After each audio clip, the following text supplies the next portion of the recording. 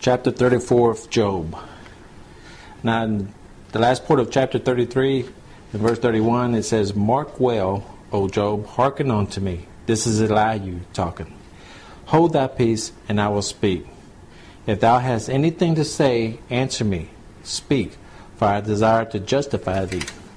So we're finding here that Elihu is saying, if you have anything to say it now, because I want to see you justified. That's what he's saying. In verse 33, "If not, hearken unto me. Hold thy peace, and I shall teach thee wisdom." So he's saying, if you don't have anything to say, then listen to what I have to say. Is what Elihu is saying. So in chapter 34, he continues. In verse 2, "Hear my words, O ye wise men, and give ear unto me, ye that have knowledge, for the ear trieth words as the mouth tasteth meat. Let us choose to us judgment," meaning let's choose what is right. "Let us know among ourselves what is good." What Elihu is saying is, let us check this out. Let's see what's right. In verse 5, "For Job hath said," now Elihu is saying, Job has said, "I am righteous." He's saying that Job has said, "I am righteous, and God hath taken away my judgment. Should I lie against my right? My wound is incurable without transgression." And in verse 7, what man is like Job, who drinketh up scorning like water, which goeth in company with the workers of iniquity, and walketh with wicked men. Elihu, up to here, has pretty much said a lot of right things. But now he's starting to accuse Job, just like the three friends of his. In verse 9, "For he hath said, It profiteth a man nothing, that he should delight himself with God." Job didn't say that. He's saying this is what Job said. Job didn't say that about himself. He said Job said it, but he was talking about the wicked people. Back, I forgot what chapter it was in. But back when Job said it, he did say it, but he didn't say it about himself. He was saying that about wicked people. But right here, Elihu is saying that you said it, that he said it about himself. Verse 10, "Therefore hearken unto me, ye men of understanding, for be it from God that he should do wickedness, and from the Almighty that he should commit iniquity." Elihu's like Job. He's saying that things are, like I said, Job said a lot of true things. And then some things, he would say something very positive about the Lord, and then the next verse, he'd blow it. He'd say something that was in the flesh. And Elihu is doing the same thing. Right here, this is very true. God does not do wickedness, and he doesn't have sin. Okay, this is true. But Elihu is going to be like Job, and he's going to make statements that are in the flesh. In verse 11, "For the work of man shall he render unto him, and causes every man to find according to his ways." Right here, he's saying, he's talking about what you sow is what you're going to reap. As we all know, the Lord says that through the Bible. What you sow is what you're going to reap. And that's what he's saying right here in this verse 11. And then verse 12, "Yea, surely God will not do wickedly, neither will the Almighty pervert judgment," which we've already talked about this. We know this already. In verse 13, "Who hath given him a charge over the earth, or who hath disposed the whole world?" What he's saying right here is nobody has given the earth to the Lord. Nobody gave the earth to the Lord. So here, God created the earth. Nobody gave it to him. He created it, and we all know that. He created the heavens and the earth. And we're going to find out some other things that he created that might surprise you. Okay, I don't know if it's going to be tonight or next Wednesday. So if I don't do it tonight, you can be like, "God, what is that? What is that? Am I going to have to wait till next Wednesday?" Verse 14, "If he set his heart upon man, if he gather unto himself his spirit and his breath, all flesh shall perish together, and man shall turn again unto dust." He's saying that if God was to take his spirit out of the world, that we would die and we would go back to the ground where we came from. And that would be it.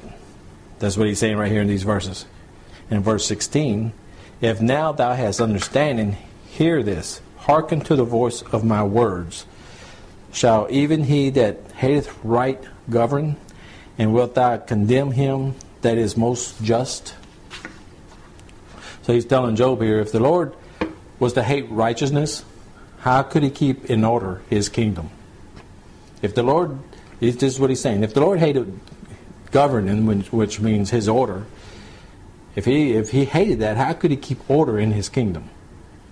Same thing, a man is the head of the house, biblically.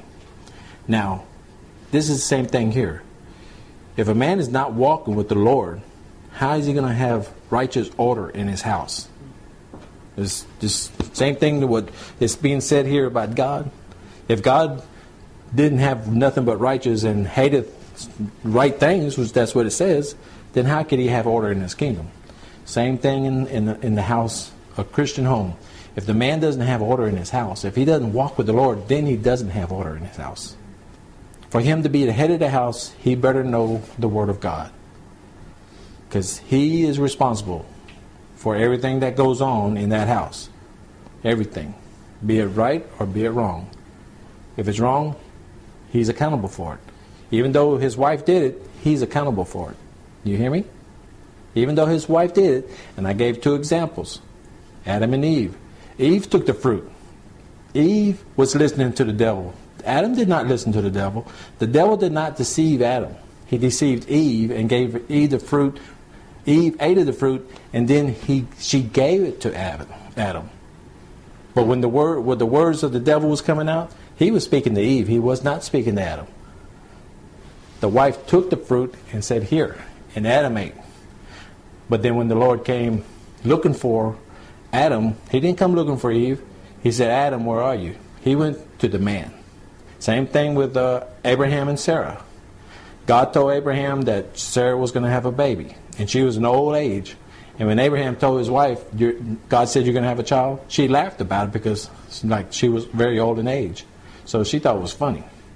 Well, God came to Abraham and he said, "Why did your wife laugh?"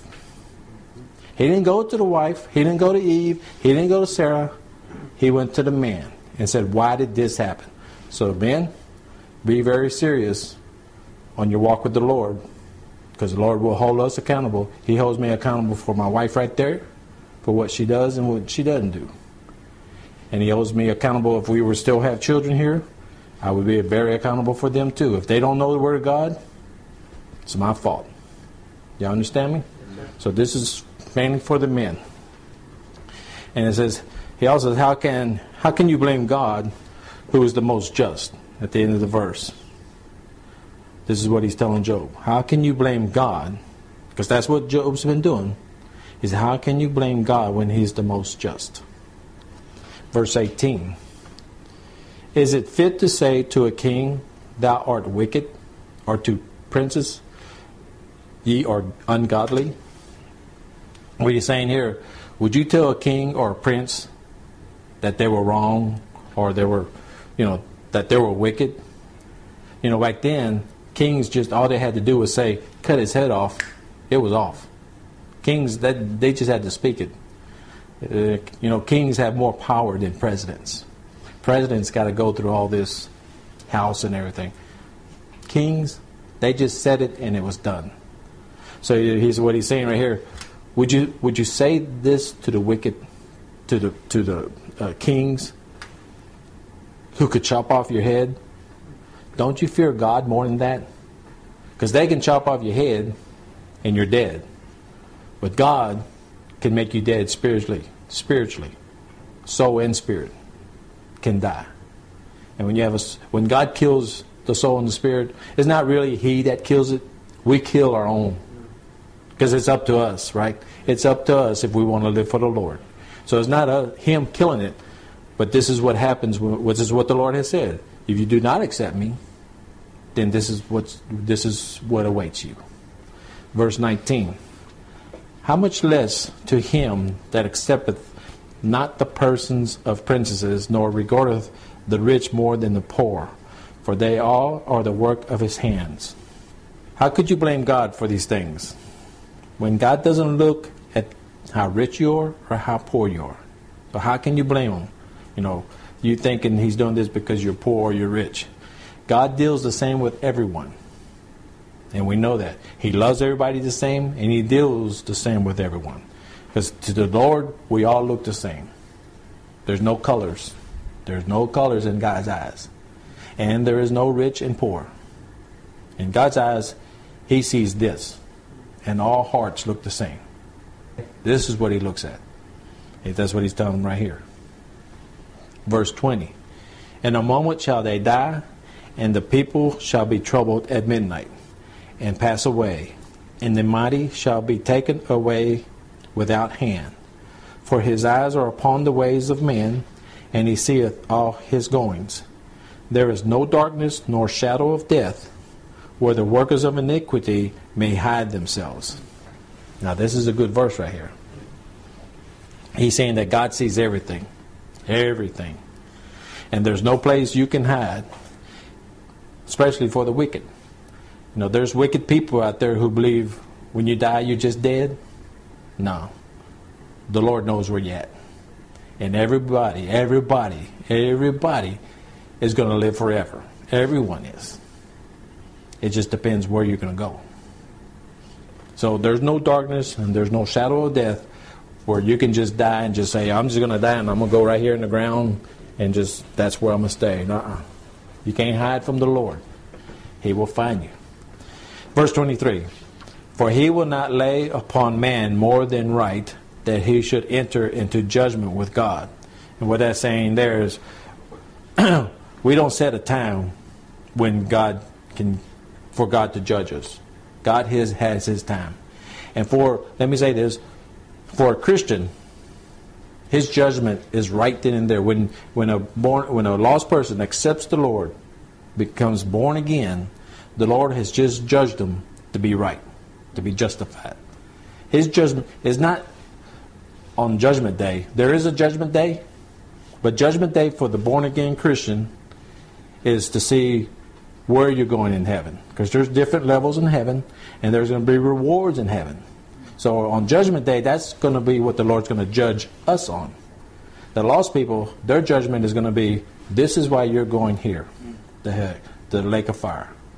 But our Judgment Day is not, okay, we're going to go stand before the Lord and see if we're saved or not. Not for us. As soon as you give your heart to the Lord, as soon as you do that, as soon as you're born again, truly born again, the Lord has just stamped you with the approval that you are now justified. You were born, you got your seal to heaven. All right, you understand me? So we're not waiting for a judgment to see if we're going to heaven. We already got it. Verse 24. He shall break in pieces mighty men without number, and set others in their stead. What it says here is God can scatter men of greatness, and he can put others in their place. God can put you where you should go, okay? Verse 25.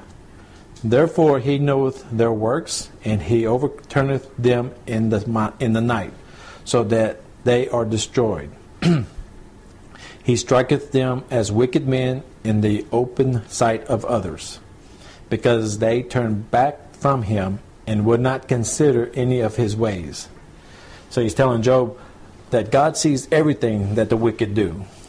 For being wicked, he will destroy them. We know that already. He's going to destroy the wicked because they've turned their back on the Lord. This is when you witness to somebody, you give them the plan of salvation, what it takes, what you need to do to be born again. All right, when you tell them that, and they say, I'm not ready, or they just don't want to do it, well, that's turning their back on the Lord, because that's the Lord speaking to them. Because every Christian that's born again has the ministry of reconciliation, meaning our ministry, every Christian has the ministry of telling people about the Lord. When that lost person turns away, what he's saying right here is they have turned their back on the Lord. Because when you're witness to somebody, you should be doing it in the Spirit. They're not turning their back on us. We're just delivering the message. They're turning their back on the Lord, God Almighty. But he's telling Job here, you're just like the wicked. All this he's saying, you're just like the wicked. That's why I'm saying Elihu is starting to sound like his three friends. Verse 28. so that they cause the cry of the poor to come unto him, and he heareth the cry of the afflicted. He tells Job, because they are evil to others, that God hears their cry. God hears the cry of those who cry to him. Now there's different kind of crying to the Lord. But right here he's talking about the poor. He's talking about people who want the Lord. And things are happening to them and they're crying out to him. Just like the Jews when they were in Egypt. They were crying out to the Lord, free us. We're slaves here, free us. They were crying out to the Lord. But there's different kind of crying to the Lord. Okay, we're going to see that. Verse 29, when he giveth quietness, who then can make trouble? And when he hideth his face, who then can behold him? Whether it be done against a nation or against a man only. He's saying when God gives you peace, like in Philippians 4:7, it says, and the peace of God, which passeth all understanding, shall keep your hearts and minds through Christ Jesus. That's what the Lord says. When you have the peace of God, you got peace. When you have the peace of God. But Satan and the trials of this world that we go through, they can give you trouble.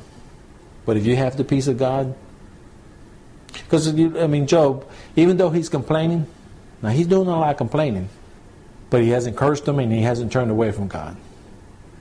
So at the same time he's complaining, I would say that Job has that peace also. He's going through it, but any man who's lost what Job has, that's going to be hard. I don't really know of any man that even can go through that. Lose everything. Like everything. And his 10 children. 10 children. He didn't take his wife, but his wife turned away from him. So he lost everything. He lost his everything. His health, everything. So his complaining, I can understand that. But he didn't curse God. He did not curse God. He didn't turn away from God. It's saying also, if God turns from you, whether he turns from the nation, and he has turned away from nations. And I'm telling you what, if he hasn't already, he's going to turn from this nation also. This nation here that we live in is wicked. When we're taking everything that has anything to do with the Lord, when we're taking it out of the schools, and God we trust on our money, they want to take that out. When you do all this, we're becoming an evil nation. Not becoming, we're there.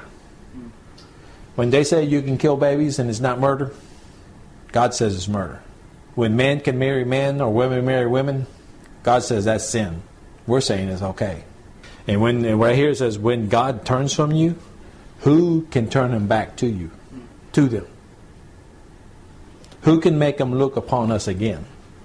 Like I said, in Job, this book of Job, not only does it talk about Job losing everything, but there's a lot of stuff in here that teaches what's going on today and what we should and shouldn't do. At one time, this country, we went to Washington. We saw those monuments of men back then, and the sayings they had. Oh, these were men of God. You could read those and you could tell these were men of God.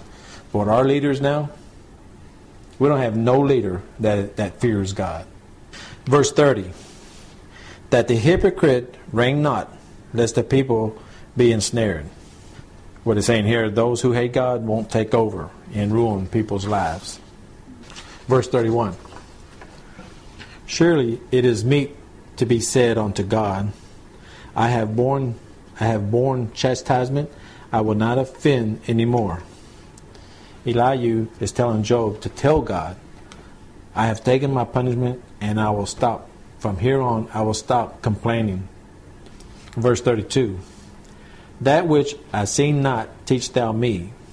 If I have done iniquity, I will do no more.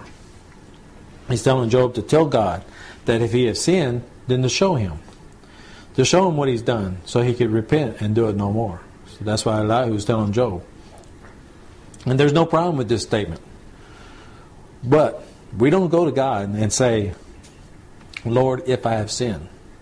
We don't say if I have sinned. So when we sin and the Holy Spirit shows us that we've sinned, then we don't go to the Lord and say, Lord, if. No, the word is not if. We know. The Lord will show us. Okay? Now, there are sins that we do commit and we don't know that we're committing them yet. But when He does show them to us, there's no if about it. When He shows them to you, then you know right then and there it's sin, period. Verse 33. Should it be according to thy mind, He will recompense it, whether thou refuse or whether thou choose, and not I. Therefore speak what thou knowest. Should the Lord change His rules in order to please you? That's what He's telling Job. That's what He's telling Job right here. He's saying, if you don't like what I'm saying, tell me. Job, if you don't like what I just said, then tell me. Sometimes maybe I should say that in my Bible study. If you don't like what I'm saying, tell me. Because guess what? I'm going to throw this at you. The Word of God. That's why I use nothing but verses. You know, there's some men, they'll read one verse to you, and that's it. For 45 minutes they preach from one verse. You know, they don't give you other verses. But the Lord has shown me, no, you show them by my words what I'm saying. Don't give them your commentary. Don't give them your opinion. The Lord showed me this a long time ago. And I don't. I got to know that I know that I know that this is from the Lord. Because if I don't say it. Because the Word of God says, I am accountable for what I teach y'all. And I take that very serious. Verse 34. Let men of understanding tell me, and let a wise man hearken unto me. He's saying, let someone tell me if I'm wrong. In verse 35, Job hath spoken without knowledge, and his words were without wisdom. Bottom line, Elihu is telling Job, you are speaking like a fool. That's bottom line is that's what Elihu is telling Job. You're speaking like a fool. There is times he did speak like a fool. But Job, remember Job, he is a man of God. Remember, men of God are not perfect. Remember that? But just because we make that statement, that doesn't mean, well, I can mess up because I'm not perfect. No. Because what does God look at? What does God look at? He looks at your heart. He knows if you're playing a game. He knows. You might fool us. You might fool your friends and everything, family, whatever, the preacher. You might fool them, but you're not going to fool the Lord. So why are we going to try to fool men if we can't fool the Lord? And that's the one we should be looking at. Verse 36. My desire is that Job may be tired unto the end because of his answers for wicked men. This is not a good statement from Elihu. He wants Job to be fully punished for the way he spoke to the Lord as a wicked man. That's what Elihu is saying there. Now, we as Christians, is that what we're supposed to say?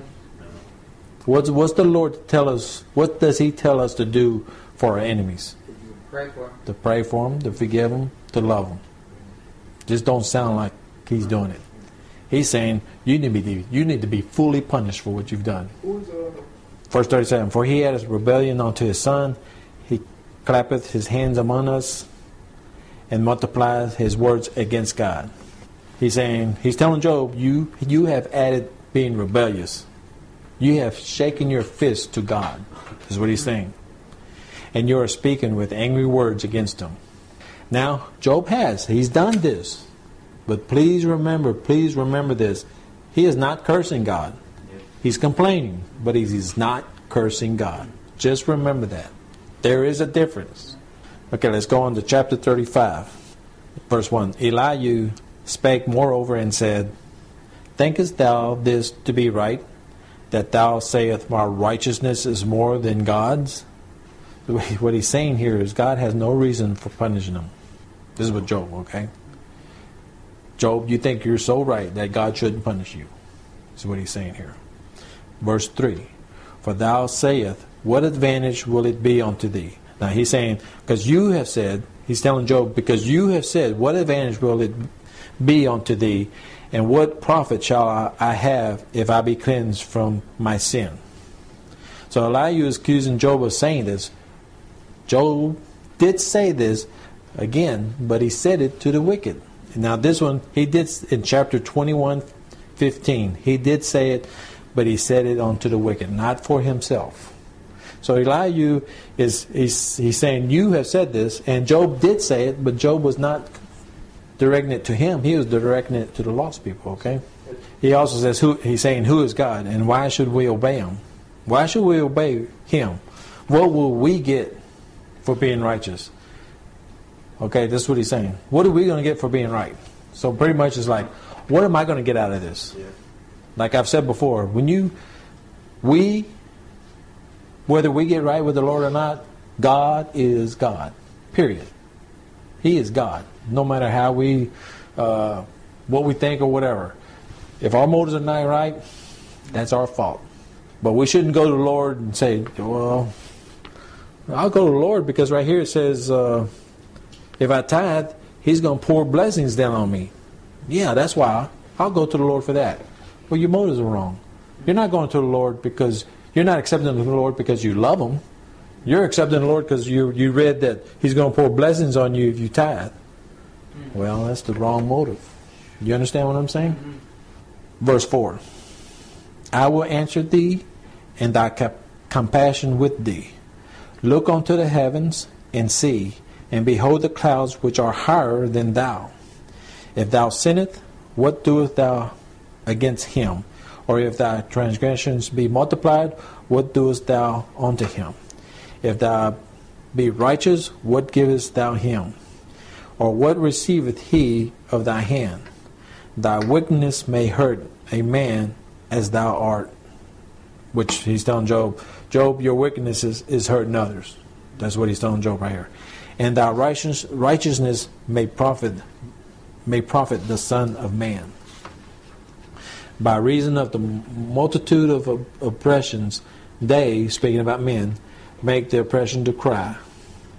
Now, what it's talking about right here, men who cry, remember I said there's another kind of crying? Well, Pharaoh cried to the Lord. But he didn't cry to the Lord because he wanted to be born again. He cried to the Lord because the Lord took his baby. That's why he was crying to the Lord. He wasn't crying and saying, Lord, forgive me, or Lord, accept me. That's not the kind of crying he was doing. He was crying because the Lord took his child. You understand what I'm saying? All right. There's a different kind of crying. You cry to the Lord for mercy to help you, but then there's a cry where the Lord has done something, and you're just crying out to Him like, why'd you do this? You understand what I'm saying?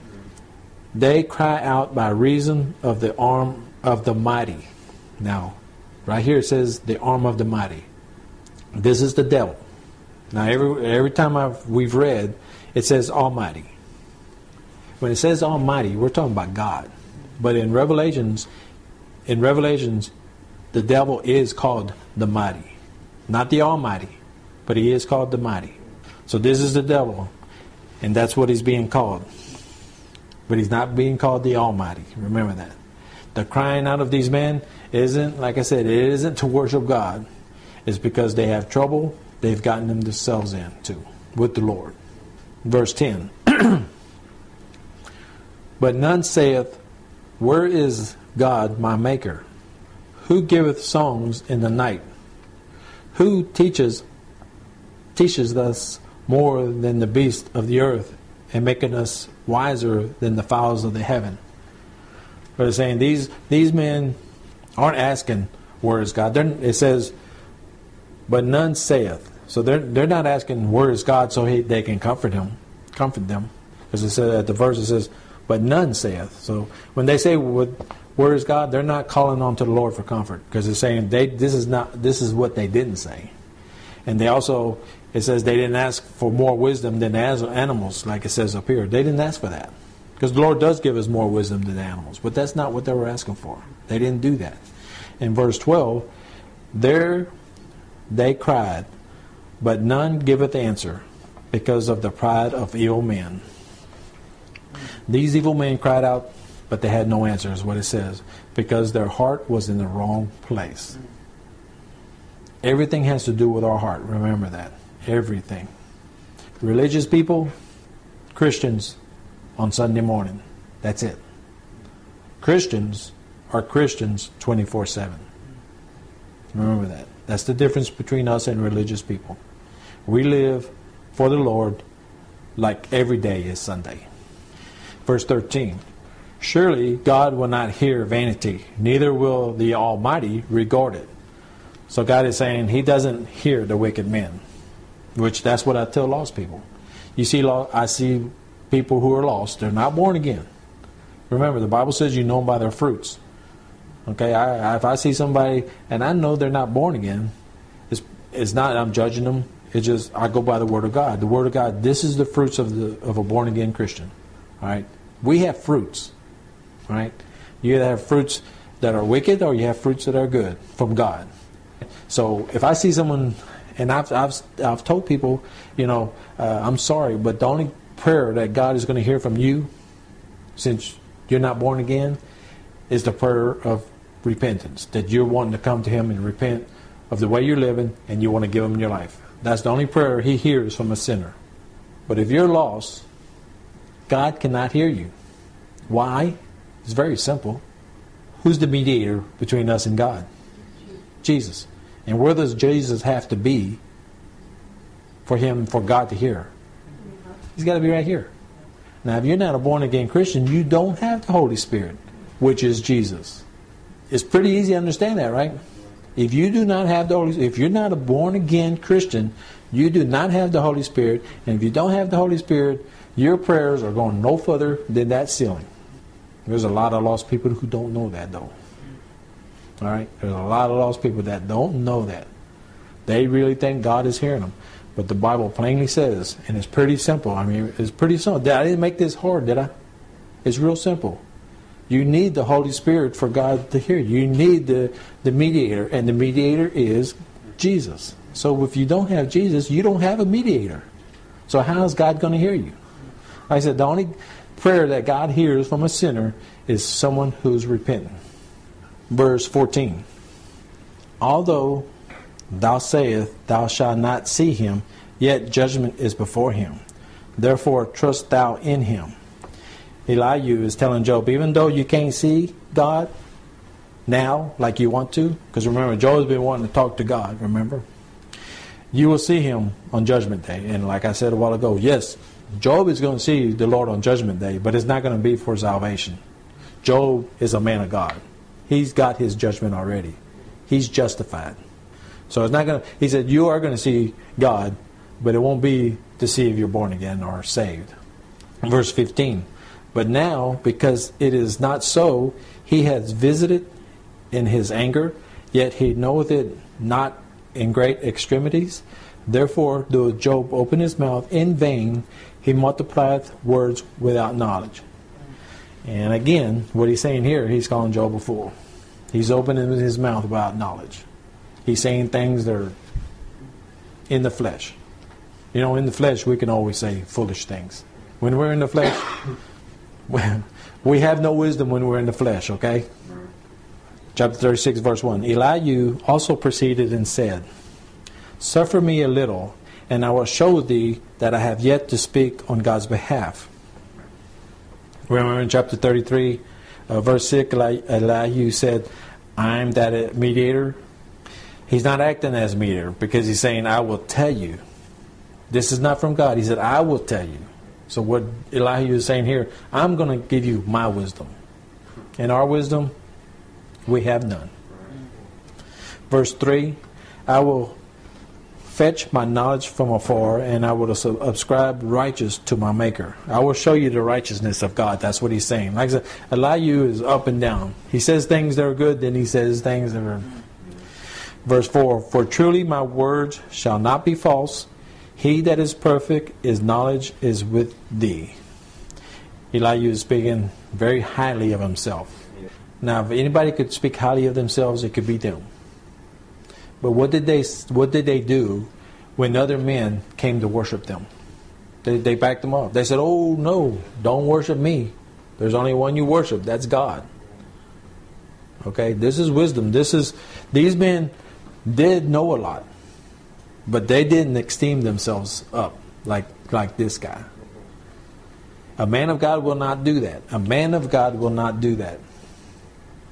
And I'm sorry to say, a man of God will not accept worship like the Pope. They throw flowers and roses to him. They worship that man. They worship him. People worship him. And if he was a man of God, he would not allow that to happen. If he was a man of God. Oh, they do that to men who are called fathers in the Catholic Church, where the Bible plainly says not to give no one the title as father. You have a father, your spiritual father, and then you got your father that you were born by on earth. But it plainly says not to call him by your father spiritually, and that's what they do. And they do stand at the door so you can kiss their hands. I'm sorry, gentlemen and women, this is not a man of God. A man of God will say, no, I'm nobody. I'm a nobody. If I have any good in me, if I preach good or I teach good, it's because of the Holy Spirit that's in me, period. That's what a man of God will do.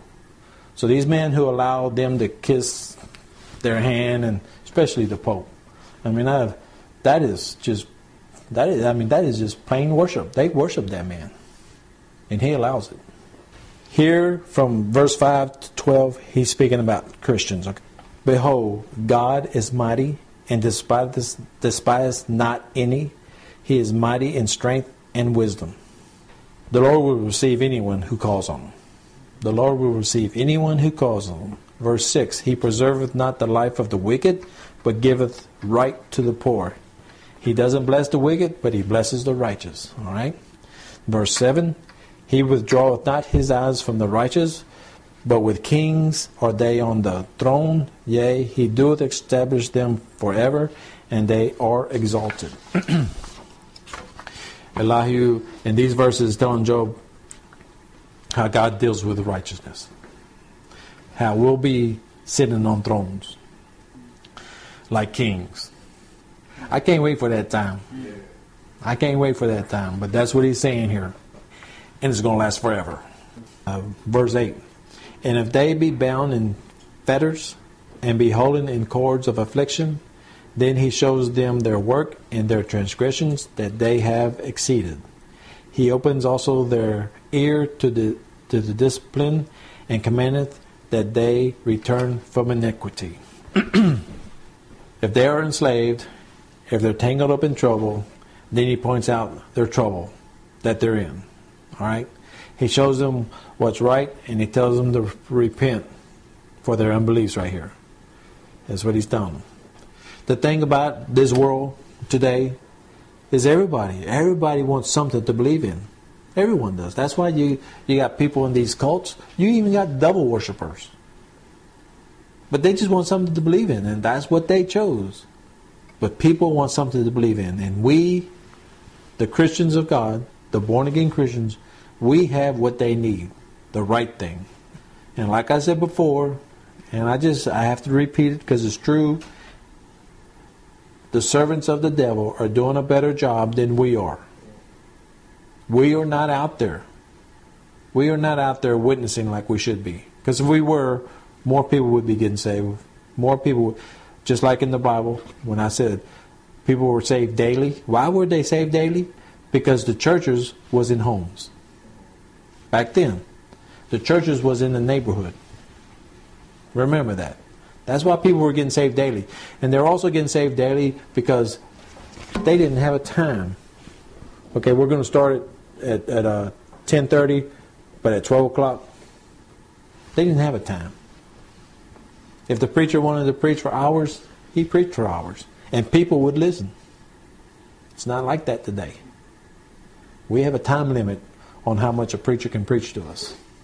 Verse 11. If they obey and serve Him, they shall spend their days in prosperity and their years in pleasure. If they listen and start obeying Him, they will prosper. Doesn't mean material things. It can mean that, but it doesn't always mean material. And they will live rejoicing in the Lord. This is what this is saying. But if they obey not, they shall perish. Remember, I tell you, these verses are for Christians. But verse 12 says, but if they obey not, they shall perish by the sword, and they shall die without knowledge. Now we're talking about the righteous if they don't repent and obey. They will lose the battle that they're confronted with for not having the Word of God to stand on, like Ephesians chapter 6. Ephesians chapter 6, it gives us the armor of God. But even though He gives us all His armor, what does He tell us to do? To stand. He didn't tell us to go out there and fight. We don't go out there and fight. I've taught that. He gives us all His armor, but then He says stand. And that's what we do. We stand. We stand on the Word of God. James chapter 5, it plainly says the best way to fight the devil, if you want to fight the devil, don't do it like some of these religions where they're screaming and hollering at him. We bind you and we do this to you and blah, blah, blah. There's nowhere in the Bible where it says to do that. The Bible says if you want to fight the devil, the way to fight him is to get closer to God. That's the way you fight the devil, is by getting closer to the Lord. Amen? Now, he's speaking about lost people. Now, I just told you he was speaking about Christians. Now, he's going to be speaking about lost people in the next two verses. But the hypocrites in heart heap up wrath. They cry not when he blindeth them. Just like it says in chapter 35, verse 9 and 10, they won't seek God for help. They'll go to a bank if they're in financial problem. They'll go to a bank to borrow money. If they're depressed, they'll go to a psychiatrist. Do you hear what I'm saying? They go somewhere else besides the Lord for help. They might go to a friend. And they might go to a priest or a pastor instead of seeking God first. There's nothing wrong with going to your pastor. There's nothing wrong with them. But in everything, even in illness, we should pray to God first. God, please heal me, or please heal whoever. Sometimes God will. It depends on what? His will, right? It's His will. And if He doesn't, then we say, okay, Lord, then we pray for doctors, that He'll use the doctors to heal them. But we first go to the Lord on everything. If you're sick, go to the Lord. If you need money, go to the Lord. Lord, I'm real tight. Now, go to the Lord. If you need money, go to the Lord. I already know what He's going to tell you because He says it over and over. And people, remember our way, God's ways is not our ways. God says if you need money, He says to give money. Amen? I mean, what? I don't have any money. You want me to give money so I can get money? I'm broke already. But that's what God says. He says if you need, give. Just always remember, God's ways are not our ways. In verse 14, they die in youth, and their lives is among the unclean, meaning the lost. Their lives are among the lost. He delivereth the poor in his affliction, and opens their ears in oppression. He'll free the righteous from their troubles, and He tells them, let those who have ears, let them hear. Tonight, let those who have ears, let them hear. That's what we're here for. We have to have ears, spiritual ears, to understand what God says. If we don't have spiritual ears, this will be so foreign to us, we will not understand it for nothing. Even so, would He have removed thee out of the strait into a broad place where there is no straightness, and that which should be set on thy table should be full of fatness, but thou hast fulfilled the judgment of the wicked. Judgment and justice take hold on thee. Elihu is saying, I just told you what God will do to the righteous, but the Lord is doing what He does to the wicked. He's condemning Job, like I said. He's condemning Job, and we know that Job is innocent. But He's condemning Job. And then instead of doing 2 Corinthians chapter 1, verses 3 and 4, where it says, blessed be God, even the Father of our Lord Jesus Christ, the Father of mercies, and the God of all comfort. It doesn't sound like Elihu or those three friends was comforting Job whatsoever. But this is what God says. Verse 4 of 2 Corinthians is, who comforteth us in all our tribulation. All. When we see that word all, we need to comprehend what all means. He said, in all your tribulations, I will comfort you. Amen? Amen? And He will. That we might be able to comfort them which are in trouble. So just like He comforted me during that time, now I can comfort someone else. What was that in 2 Corinthians? 2 Corinthians chapter 1, verse 3 and 4.